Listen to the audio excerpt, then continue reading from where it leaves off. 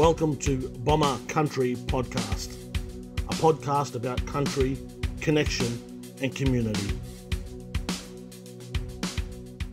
It's definitely been a long time coming. Well, how long's it been? We spoke about this years ago. Years ago, man. I mean, you were in McAllister Street, I think, at the time, maybe. Well, let's go on back 2012, 2013. Yes, I know. I mean, that's the first time I got a haircut there. Yeah. So, well, I had hair then. Yeah, and then you moved to Canelands, and that was a big change because I know at that time we maybe 2019 we started with our company Reconcile Life. So were you in Canelands at that time? What year did you end up in Canelands? I feel like it was around 2020. So I think you'd already kicked off, and then you're transitioning. Yeah. Because I remember sort of throwing things back and forward and seeing, your work and what you were doing, and it kind of aligned itself with some of the things that I was trying to achieve within my shop. Definitely, the community vibe and the bigger picture. Well, at that time, I think when you were in McAllister Street, I was working. We were doing foster care, Indigenous wellbeing program. Foster care, and it was around like helping, young mums, young dads going through, domestic violence, going through drug addictions, all of those things, and child safety, coming in and the children being removed, and then those parents having to find a way back to their kids again. Yeah. And what we were finding back then and before that, but the biggest issues were domestic violence and the child neglect and abuse, I guess. Yeah. So we started in 2019, and I think I had known you before that because you were just across the road from where I worked. Yeah, that's right. Right. Yeah, and so at that time, I think you were doing a lot of stuff with youth, and I mean, the whole point of what you were doing was more around attracting that younger demographic. 100%. Yeah. And that's what I keep on saying. I've said it over and over again. The whole, like, the haircut for us and our journey was a byproduct. Yeah, and which is quite strange for someone to say that owns a barbershop, but realistically we were trying to create that community hub and that safe haven and that sort of beacon for the young. Like, I mean, the amount of young people that come and just hang out. Yeah. It's a safe space. Yeah. No judgment. And I think that was really, really important, and I think that's probably what got us back. Spending time together because it aligned with so many ththings that we were trying to do. Yeah. Because I mean, at the end of the day, we're both born and raised here, and community has always been in the forefront of our intentions. 100%. And I feel like for me, and the thing that I think personally for me that connected what we were doing, even though we're different streams or whatever, the thing that connected what we were both trying to achieve was helping people find that sense of belonging. Oh. Would you say that's huge. And I think, in a town like ours and all parts of, rural settings as a whole, it's that sense of belonging and that sense of understanding, which flows onto self-worth, self-concept, etc. I think, when you know where you belong and how you belong and where you fit in the bigger picture, I think, obviously that spawns inner peace and well-being. Well, I'll tell you, so my background's in youth justice. I worked in youth justice for about 12 years, and that experience of working with youth, working with, not just with youth, you're working with their families, really. And those families, whatever like their struggle was, kids were at a place where they were just, they were looking for that place of safety, like you say, but the place of belonging. And I think, because we had young people that were committing offences to go to jail because it was safer there. 100%. To get 3 hots in a cot, and they weren't on the street. They weren't having men chase them around the streets. They were in a place where they knew they had safety, they had security, but they also had things to do. Whereas in a community like ours, there's not a lot of things to do. No, and that's talking to the younger ones, and especially the offenders / re-offenders, some of them, boredom. And then comes safety from that. Why are you stealing cars? 100%, because they're bored and want to do hood rat stuff, for lack of a better word. But Right. like, ultimately, if they steal a car and they can fit 5 of them in the car, they all know where they all are. Right. They all know that they're all safe. Right. And it's like, wow, that is a... I get it, but it's such a distorted way to look at things. You know, you're committing serious felonies. Yep. You know, which is why, you know, scenarios like yours and mine have a place in society where people can come and be safe. I just wish it was 24/7. You know. Yeah. So I guess people would ask then, like me, I'm mid-40s. You know, we're around that same age bracket. Hey, look out! You're probably a little bit older than me. No, I definitely got longer hair. Yeah, I got none. Yeah, I'm 41. 41. Wow. Yeah. So I mean, like for us, we like growing up in Mackay. I remember, man, back in the 80s, we had sugar time festivals. Yeah. And we had, you know, people would get in the harbour. You had the old train at the harbour, and I used to love those big bins with the fish, with the big goldfish, mouth yeah, bro. The barbecues, you know, and you just think, oh man, that's so dangerous nowadays. But we used to go jetty jump. I remember we went jetty jumping off there once. We went, and then remember they had the like corner store. Yeah, that's right, the corner store. Yeah, so we were jetty jumping, and then we went to the corner store, and because like, well, you know, when one fella's got $5, we all got $5. There's one of the brothers buys some chips, you know, we all got chips. So we all went jetty jumping, we all went back to the shop, we've got like a couple of bucks worth of chips and some, like a 2-litre Coke or something. Right. So we're all eating like kings, because none of us had money back then. And then we go back to our spot, and they're pulling like a 3-4 metre tiger shark out of where we've been jumping. But that was fun back then, you know what I mean? That was like harmless fun. We were just doing our own. The beach was amazing back then. Like, yeah. You know what I mean? Like we had the playground, the beach was right there. With, you know, and I think for me, I grew up in Mackay. Back then, it was a community where you had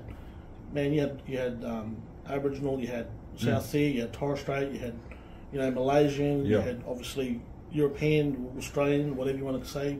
There was all a mix of people. Oh, such diverse demographics, in that place, and I grew up in Slate Point, so born and raised there, and I think, you know, for me, thinking the work that I'm doing with people who may be struggling, I grew up in a family that weren't surrounded by domestic violence in that way. No. We weren't surrounded by I never knew drug abuse, all of that stuff. So for me, I think I took it maybe for granted that, you know, that I had that, and realising then as you get older and going into those places that not everybody had that opportunity to grow up in a family that was stable, that was connected to their community, and also had the opportunity to put their kids through school and 100%. that sort of thing as well, you know. So I grew up just down south, just at Alligator Creek, you know, primary industries on the land on the cane farm. And you know, like so my childhood was very much close-knit community. Like, you know, my cousins just lived like 50 metres that way in a house on the same property, and you know, other cousins down the street, or but you know, someone was burning cane on a Friday night, we were all burning cane on a Friday night, you know what I mean? Like, so it's like everyone would come around and help each other's farms, and that's what I grew, and we'd have cutout parties at the end of the season, you know what I mean? And it would be like every farm from around there'd be like 50 to 100 people at everyone's parties, you know? And so that community and unity presence is what I grew up with. Right. And I think because of way society is now, because of, you know, relations on the front line, whether it's mum and dad are both working now, whether it's, you know, I was blessed to have, you know, mum at home all the time, and, you know, but families are now very much working to make ends meet. Right. Dad might be over the hill, or, you know, mum might be doing night shifts, you know, or dad doing night shifts, mum's doing the day shift, like so. But there is a lot of disconnection, unfortunately, now, through no fault of anybody's. It's just the way society is. Right. And that's where I feel like our work and some of our industry peers' work is so important, because it does spruik a unity. Yeah. It's very needed. And that sense of belonging that we started out with. Right. You know? And I think my background, like in youth justice, like I've worked also in I used to work on the locos as well, you know, in the sugar time, doing the crush and that sort of thing, and I worked as a musician, I worked as a teacher aide, man, I worked. Bro, that's how I first, when I first met you. Yeah. You were the first time I met you. I think you were doing a launch for one of your EPs back in the day. Yeah. I feel like it was.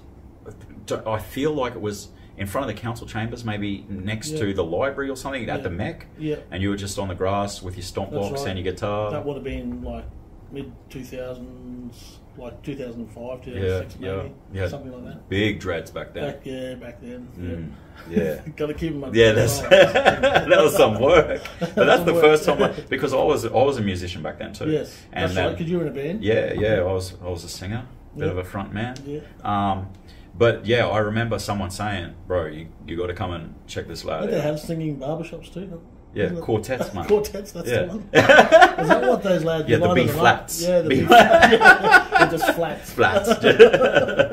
There's nothing too sharp around here. No, that's right. Yeah, I think like for me that experience in our community and growing up, the foundational stuff is really important. But aside from that, I think when you've got a community where your local government or you've got people that are interested in putting back for families to do things like that's the other part of how families work, because like I said myself, growing up in South Sea Island family, my grandfather named me, so I feel like I grew up with that non-Western culture and the Western culture, and I was able to see both sides. Yeah, and I think that to me is one of the reasons why I'm able to help people, especially Indigenous, Aboriginal Island people. Doesn't matter, like I say, black, blue, or brindle. It doesn't matter.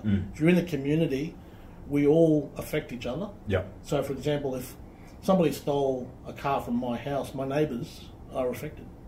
If somebody broke into your house, your neighbours are affected. So 100%. It doesn't, even though we might live in these little bubbles that are different to how we grew up, we're still being impacted by what goes on that bigger sense, on that bigger, I guess, what's the word? I can't think of the word, but it's important to understand how your community functions, because if you don't have those support mechanisms in your community, like, it's hard, man. It's hard for families to and connect. that's where that saying, it takes a village to raise a child. Right. Because everyone plays an integral role. Yeah, definitely. And then I see so much, importance in that mindset. Yeah. To understand how, because ultimately, if you live in that that race, that lonely race where you're only focused on your own journey and neglecting what's around, then the byproduct of that, it reverberates. It doesn't end with you. Yeah, right. Like you said, if someone steals from you or your neighbour's affected, yes, and living a selfish scenario, that reverberates around the community. And I always said that there's two things about a small community like ours. The waters can get tainted very quickly, but we can fix it. Yeah. And and where I'm going with that, and what I mean is, negativity spooks negativity, but we can fix that. Yeah. Let's look at things a glass half full rather than a glass half empty. Right.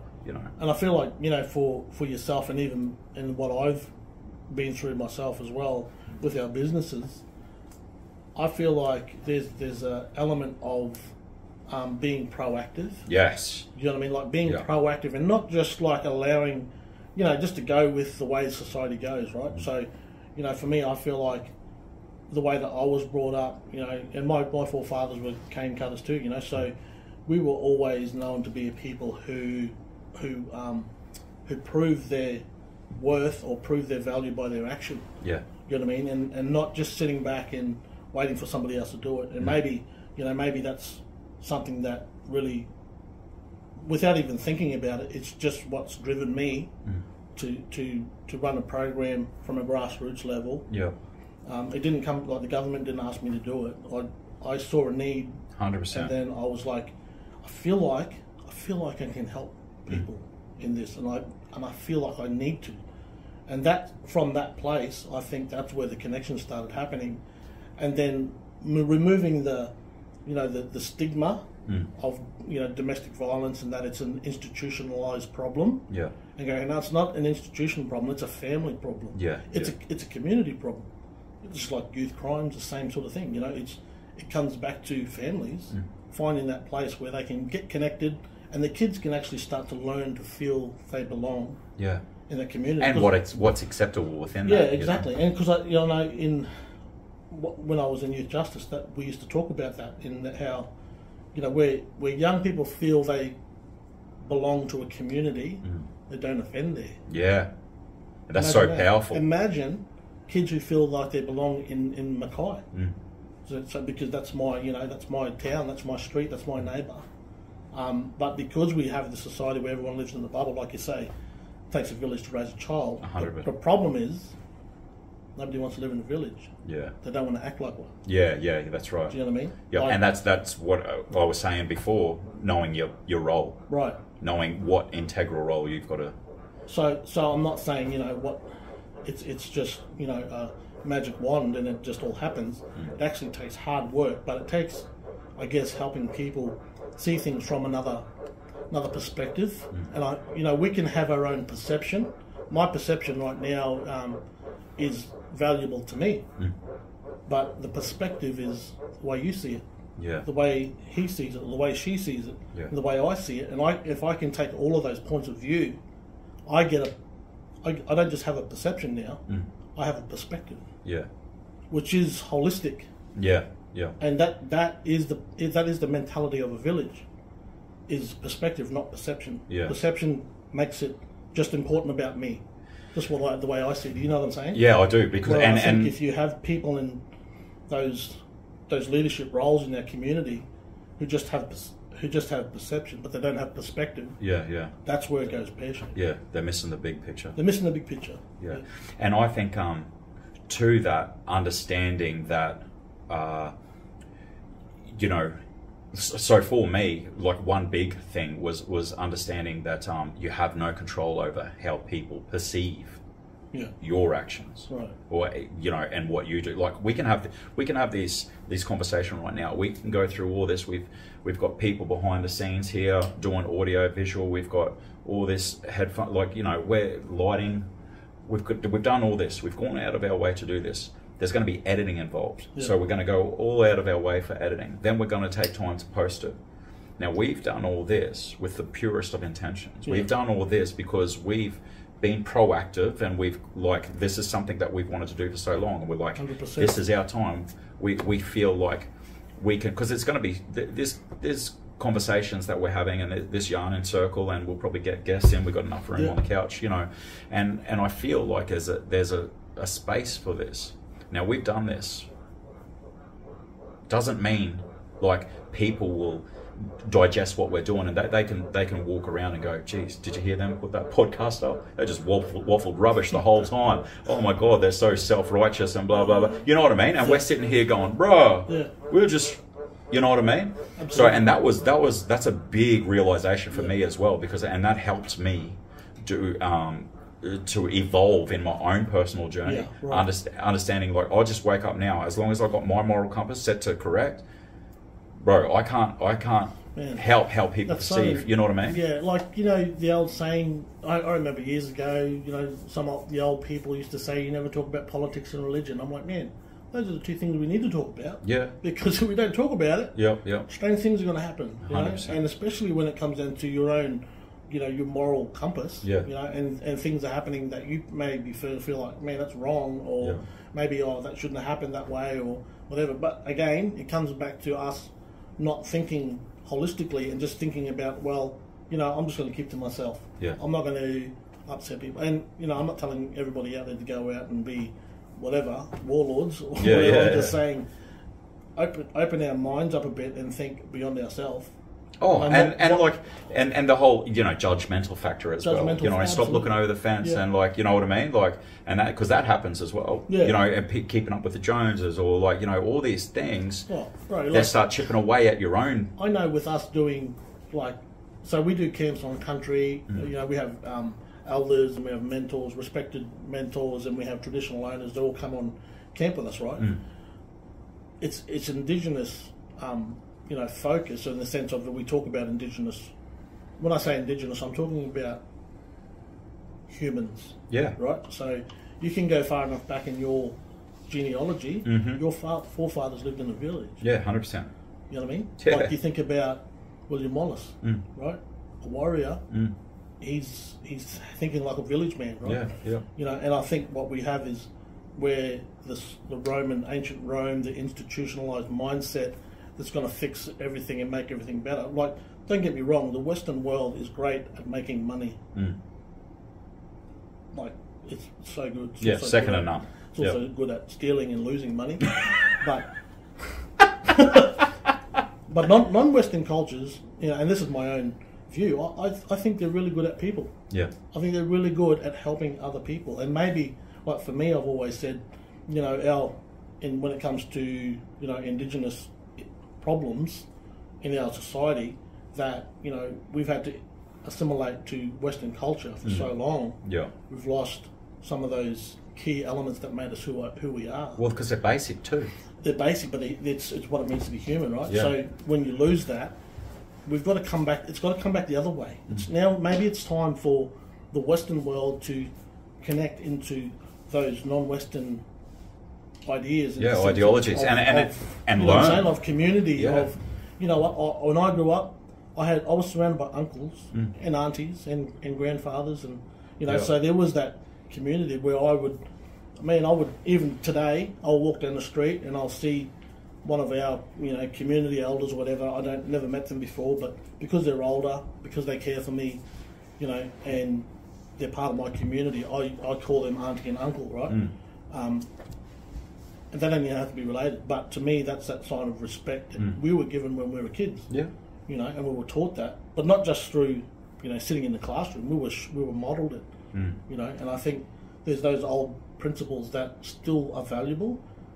Now, having said that, there are also things in the past that were terrible. Yeah. That were bad, that we don't need to bring back. No. We don't need that. The old forms of abuse. You just put that in a box, segregation, chain it up, lock it up, and we're going to launch that in. Launch it, man, because that stuff we don't need. But you got the principles of people taking responsibility of not just for others, but also for themselves. Yeah. Like that to me are some of those things that I think, the selflessness and the compassion, and right. These are the boxes to be ticked in order to be, the proactive, stable sort of integral role within the community. That's spawning, helping raise the village. And that's what I think like Mackay had. Yeah. Back in the day, and we're not going to go back there, but at the same time, I don't believe if we're going to move forward as a community, it's not about us being like Brisbane. It's not about us being like Rockhampton or Townsville. It's not about us being like America or Europe or whatever. It's about us being us. Yeah. Yeah. Do you know what I mean? Like, I couldn't agree with you more. Right. People come from all over the world to come here. Yeah. Not to see you. Right. Autographs. But they do. They come from all over the world to see this place. 100%. Why would we want to, destroy it? Or why would we want to neglect it? Like, we need to take pride in what we have. Yeah. Understand what we have for starters. Understand what we have. 100%. Harness that. Yeah. Because like on our doorstep, like we've got 20 minutes that way, the most pristine beaches up the east coast. Then we got, Youngler and Finch Hatton, the rainforest. Like we got the islands just a stone throw away. Yeah. We've got all these. You go a little bit out west, you've got some desert country. Yeah. You know what I mean? And we've got the best of everything. I feel like the only thing lacking is possibly like the evolution, bringing and understanding where those types of things fit into the new world. Yeah, right. And this is what, like you said, it doesn't have to be Brisbane, it doesn't have to be New York or blah, blah, blah. But what it has to be is the best version of this town. Yeah. North Queensland, 24/7, it's perfect weather. Yeah. Well, let's get out and do stuff at night time. And like you know what I mean? Definitely. Like there's things that I'm just so grateful that I live here. I really do. But there's some, I feel like the evolution now, it's like imperative. We have to do things in this community and spruik a sense of belonging to our youth, so that not only do they want to stay, but they want to invest themselves as well. To bring that sense of pride. Definitely. Lower the whole youth crime scenario. Why is it lowering? Because they feel a part of it. Well, that's what I was saying about the camps, man. Like, we're doing these camps, and I know I'm going on about it, but the thing is, it doesn't have to be camps. What I'm saying is, we need to be able to be inclusive. Like, when we do our Indigenous men's camps, man, we do Indigenous men's camps, and there's probably 3 Indigenous men out of 12 there. Because the rest are non-Indigenous. Yeah. But the beauty of that is, we're getting non-Indigenous people to see from an Indigenous perspective. All of a sudden, you see these walls of racism starting to break. Yeah. Because they go, oh, wow, I didn't know you thought like that. Wow, I didn't know that you treated each other like that. You know what I mean? So when people are able to have these conversations or get into a place where, you know what, I want to hear from you, I want to hear from you, I want to hear from my community.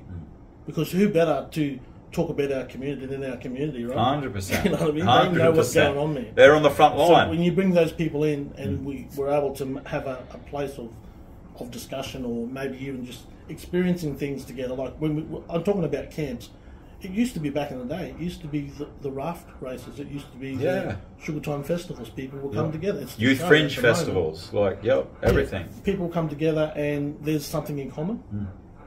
I think that's what unites the community, when there's commonality, not division and you know, segregation and separation. You wear that colour hat and I wear this colour shirt. Yeah, it's like, who cares? Like the point is, what are the things that make you the community? You know, and that's what sets you apart from other towns. Yeah, you know, and makes us unique to us. So anyway, I think those are some of the fundamentals of why I started doing what I'm doing in the DV space and with youth and that sort of thing too, because I know that they're not growing up in the society that I grew up in. You know, and we can't take that for granted. We can't lose that. No. I've got to teach my kids. They've got to teach. And I think like the essence of where I was at as well is to provide that sense of belonging in my shop. I've seen, you know, a lot of businesses out there, you know, with absolute perfect business models, all making money. Everyone's happy. Everyone's, you know, financial. Everyone's, you know, playing their part. However, I thought, can I morph and manipulate my plan where it creates that safe space and that almost like a men's shed without, you know what I mean? Like with that and almost like a drop-in center without, you know, like so it's like ticking a few spaces and a few boxes along the way. But I think both of our journeys, when you look at it at a grassroots level, it was community. Right. And I feel even this coming together with this project here, with 2 microphones in our faces, at the forefront of it is community. Right. You know. Yeah, definitely.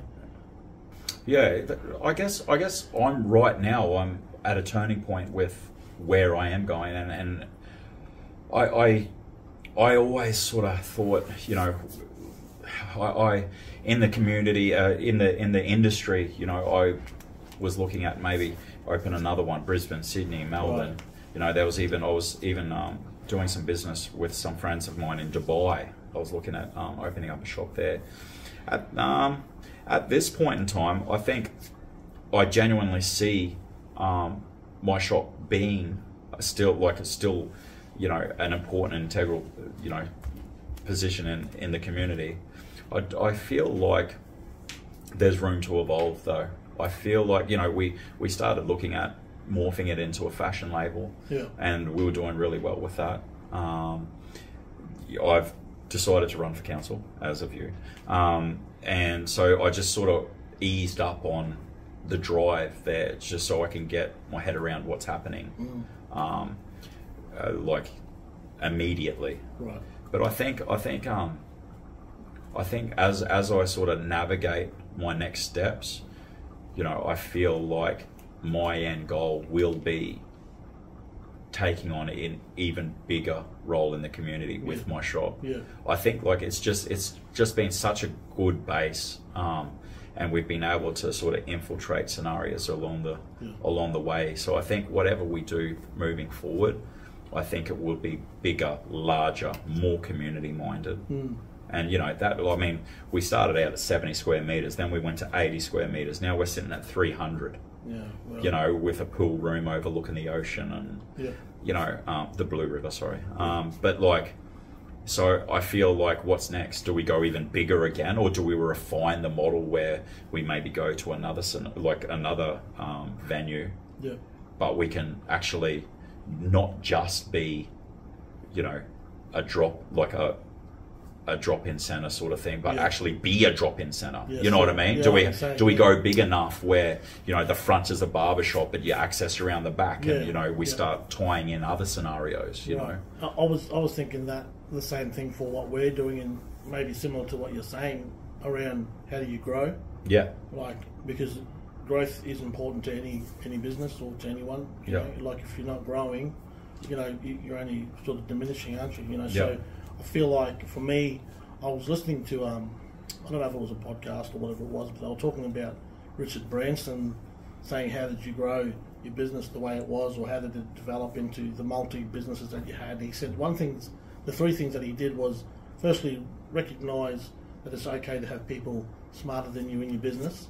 Was the first thing. The other thing was empowering them, empowering those talented people. Yeah, give them some rope to do what they need to do in your business. Yeah. And the third thing is get out of the way. Yeah. Get out of the way.